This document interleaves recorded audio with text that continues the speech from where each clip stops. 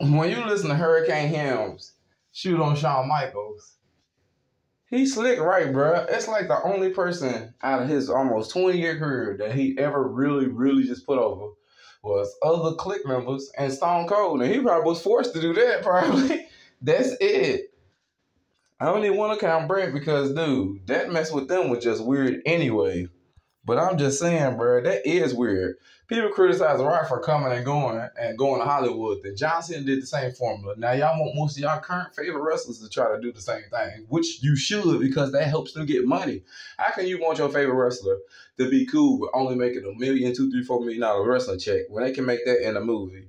You ain't no real wrestling fan. You want them to get as much money as they possibly can. You care about the person and the wrestler, but you still care about the person first. So then they criticize The Rock, but when has Shawn Michaels ever lost to somebody like Hurricane Chris?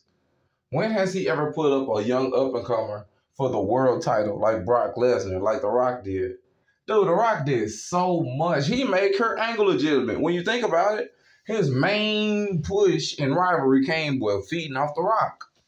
Triple H, he made him legitimized by beefing with The Rock. Same thing with just being there. And it made people have to choose from who's number one with Stone Cold. Rock presence is huge, bro. Huge. But people always, oh, Shawn Michaels, Shawn Michaels. Bro, dude was toxic, bro. Toxic, selfish, vacated. He's the reason the belts probably started originally getting vacated, if you ask me. I don't care about previous eras before him. Dude started dropping the belts, making up all kind of stuff because he wouldn't put nobody over. The Rock need his own little celebration. When these people get their claps. When the Miz who put Bobby Lashley over get his claps. When somebody like, I'm serious, even Daniel Bryan, who put Kofi Kingston over and allowed Kofi Mania to happen. It's certain wrestlers who wouldn't have did the job. They would have made up some kind of weak excuse like Shawn Michaels would have probably done, and they wouldn't have won that belt, bro. Give it up to somebody like The Rock. Give it up to somebody like Undertaker who lost the Royal Rumble and made Maven look special. It's so many wrestlers that you might be like, well, Shawn can kick and flip and he can carry a match a certain way. But when you think about the honor of the business itself, bro, that man didn't do a service to the business. John Cena kind of did neither until way back into his career. And when he did, it was already the guys that the company was already going forward with. Roman Reigns, they was going to go forward with him, whether he went against you or not. Same thing with a little bit of Austin Theory. Whether he beat you or whether he faced you or not, they still finna push him. Look how long he got the title. They still finna push him. And he barely been in any real rivalries. Even that Bobby Lashley stuff be run in, skip a few weeks, whoop-de-woo, you forget. They still got the belt on. They still gonna eventually push him. I'm not trying to hear that, bro. John Cena didn't really do nothing to give back for the business, bro. There's so many people that came and put people over, bro. Like how honorable that was with Hulk Hogan and The Rock. You see how that undisputed title got booked originally, though, with Brock and Rock and Hulk Hogan and Undertaker. Look at the four of them. I don't care how long they had the titles. I don't care how the hot potatoes. That was some incredible matches. That was an incredible time period with wrestling, bro, where people was really laying down to do the job for each other. Shawn Michaels was only laying down for Triple H. And Triple H barely started laying down himself. Like, bro, you got to give more than you take from the business. Leave the business in a better predicament than you found it, bro. And a lot of them didn't do that. The Rock did, though. The Rock did. He'll come over right now and put the Roman Reigns in over. I'm not trying to hear that. The Rock did. Shawn Michaels didn't really do nothing. When he came back, he put himself over. Even when Hulk Hogan was Hollywood Hogan and doing his, when he went back to Hulkamania, which he was moneyed in, really. When he came back from WCW, he still lost to The Rock. Even Stone Cold was selfish. He quit because of Brock and played 3 WrestleManias with The Rock and only put him over at the end. And that was because he was about to leave. That's selfish. That could have kept Brock interested and keep making even more money for the business. But instead, when you win in 2 out of 0 and maybe 3 out of 0, it's like we don't even need to put the money on the match. We look at the other finishes. Stone Cold selfish too. Think about it, bro. Stone Cold did the same thing Shawn Michaels did. Shawn Michaels barely put anybody over besides Triple H and Stone Cold. Stone Cold barely put anybody over with the belt either besides Undertaker. Think about it, bro. But we love them dearly. But the non-selfish ones, we just overlook them. Overlook them, bro. Yeah, right, bro. I'm not trying to hear it. These dudes are selfish, bro. You got to put somebody over too. Shawn Michaels probably politicked and kept on hard held back even before he died. For all we know, the clique was there. You can't tell me they didn't keep him down. They probably barely want Bret to have the belt. So I know they politicked to keep on down. I know they did. And that's probably how Kevin Nash got to push. Not just because he big. When you got 3-4 people in Vince's face every time they going backstage after a match in production, running in his face, hey, I think this guy should get a push. Me, him. Put him on. Eventually, you're going to get the push. Then Triple H eventually married in and gave it that same power play that he got a little bit and threw it to Shawn Michaels for NXT. That's why Carmelo Hayes looks one way as a face and it looks like a joke he looks like a joke as a face and looks legit as a heel. I don't even look at him the same no more. Because you got to think about it. Look at his moveset. Look how thin he kind of is in a way. Look how short he kind of is in a way. Look at the type of arsenal moves. He don't really just do real power moves. When he ain't a heel and got no attitude or no brash behind it, it makes him, it waters him right back down. Dude, he's a face getting ran up on by the challengers, even though he got Trick with him. What's the point of Trick Williams even being there, bro? I don't even get it no more. He's a good guy now. He don't even need you next to him. If y'all gonna turn immediately good, you should have had Trick blast him as soon as he won the belt. Boom, new program. That simple. WWE stay doing some backward stuff. Why? Because Shawn Michaels and Triple H are hell-bent on letting anybody really be bigger than they former groups or than their wrestling former selves used to be. They will keep this new era held back forever, bro. Forever. I don't care what nobody say. Look at Drew. Look how long he been there. 2 title reigns. Bobby Lashley left and came back. 2 title reigns. Even if Cody wins, it'll be 1 or 2 maybe max. They not finna let y'all get the belt like that. AJ Styles, 2 title reigns. Rey Mysterio and Jeff Hardy, a cup of coffee each with the belt. Booker T, he had the world title, but still, I'm telling you, bro, they not letting them keep the belts like that. Roman Reigns got like 6 title reigns. That's because Vince. That's Vince. If Triple H had it his way, Roman Reigns had the belt 3 times.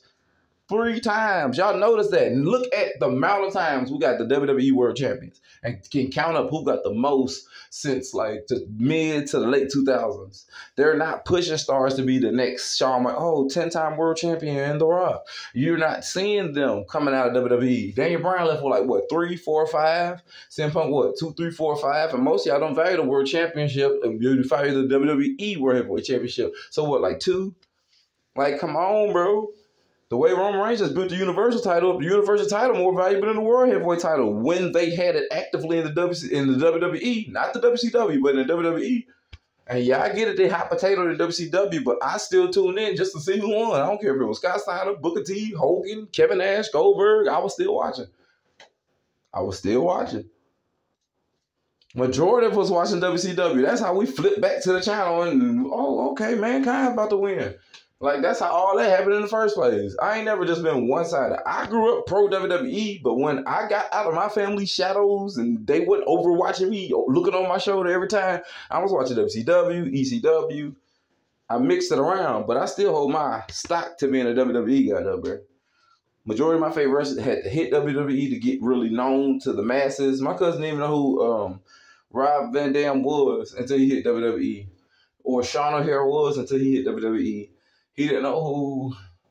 He knew about Chris Benoit, but barely until he hit WWE. He knew about Eddie Guerrero, but barely until he hit WWE. He knew about Chris Jericho, but barely until he started wrestling in WWE. It's just facts. I ain't saying I did, but and that's majority of the way for most people who ain't just hardcore into it like that. They know about you when you hit the big stage. But yeah, bro, these boys selfish, especially Shawn Michaels. Yep, and don't nobody call him out. I figured watch him shoot interviews. Hurricane Chris did right by calling him out. He was talking about when he was using a choke slam, somebody got that canceled. And I was like, dang, he sure was using it. And I liked when he kind of used it too. It added something different. Then you remember The Rock put him over, and I guess he was on his way to do a little something right then. And then next thing you know, he did nothing. Because I could have sworn he won tag titles before that with Old Boy, or he fell down the car for about another year or two. And then he got Old Boy. So it's still like his push got stopped. He did nothing with that momentum. Nothing. They even tried to give Maven a solo run just to see how he can cut it after he did that with Undertaker. That at least got you in the door quicker than sitting backstage and catering. You got people that actually grab some youngin and put them under their wing. Who did Shawn Michaels put under his wing besides the Clique? Who did need him to put under their wing? They great wrestlers. At one point in time, Kevin Nash was respectable as Diesel. Even before he got cringe, he was respectable. Decent as an outsider and cool in WCW. He was alright. Always hurt, but he was alright. He was alright. At least you can say he was decently healthy. Shoot, bro, breaking down. I mean, he was breaking down there too, but not that bad. The Outsiders won the world titles a couple times, if I ain't mistaken. He won the heavyweight title. I mean, I know how he won it, but still. Bro, y'all don't put nobody over, bro. That's horrible, bro. If y'all think about the Intercontinental titles and the mid-card titles, Savio Vega just being around Razor Ramon and all of that, that slick put him over. It didn't take him to the moon or whatever, because you still had to deal with the backstage politics, the clique at the time, but it still got him known to the hardcore fans. It's so many people that beef with certain wrestlers, and then they'll do a program with them, and you'll never see them again. You just got to think about it. You got to think about it. You see Triple H do a program with it, like Scott Steiner. What happened after that? It was like he got buried. Everybody we wanted to win them world titles that won against Triple H, just like they got buried and barely did anything afterwards. Even his relationship being announced to Stephanie McMahon in turn kind of buried Test. I mean, I know they kept trying to give him gimmicks and stuff, but in the end, he probably eventually could have had more potential had Triple H just stayed out the way. Man, I get it. It broke in DX, and I get it. But dang, bro, you got to think about it from the other player's perspective too, bro. That probably changed Test's whole trajectory, bro. Whole trajectory, bro. For real. He tried to do the best he could, but he still won't be remembered to the average day fans. And man had one of the meanest big boots in history, bro. Cody Rhodes got his finisher, the test drive. Man, I put that on one of my creative wrestlers. Every video game, test drive, bam, test drive. And it was powerful. I used to bust people open sometimes when I hit them with it. Man, I couldn't imagine nobody bleeding in WWE with that move today, bro. It's soft, it's weak. Cody made that move weak, bro. Man, I hope Shawn Michaels do right with them NXT people. You could tell Vince called Solo Sikoa up. If it was up to Triple H and Shawn Michaels, he would have stayed in NXT. If it was up to Triple H, Shawn Michaels, I don't think the bloodline would have been relevant this long. And if it was up to Triple H, he would have been made Roman Reigns lose the titles just because. Not even if he lost them, he would have just made him lose them just because. Yeah, I'm glad Vince is like, dude, screw you. This finna be my new NWO. I don't care what you say, bro. I'm old, but I ain't this old. This is my business. My baby. You don't like it, go make it your own brand. And that's right. And that goes for y'all fans, too. You don't like it, keep critiquers cornering it. It ain't going to do nothing but fall on deaf ears. And ain't going to hit no writers by the time Monday and Friday roll around. Seriously, just the YouTube, IWC, the chat rooms. Like, nigga, please. That makes me sound so cringe, bro. I get we do what we do. I get we talk amongst each other and talk wrestling. But half the time, ain't nobody really agreeing with each other. Ain't nobody really respecting each other's opinion. So how is it really even a community when half the time we go out our way to trash each other, bro? Think about it. Man, y'all man, it's gonna be crazy, bro. I miss the real dudes, the real solid cats, bro, who you could talk wrestling to. Nowadays, this... Well, let's see who the internet likes, and we're gonna push them forever.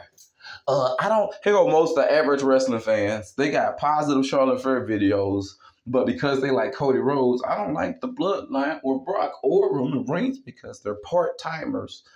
Newsflash, Charlotte Flair been a part-timer pretty much for the last few years. Newsflash. Hello, Becky Lynch is pretty much one-dimensional. Can't do anything unless she got the title on her way. Same with Charlotte. Newsflash.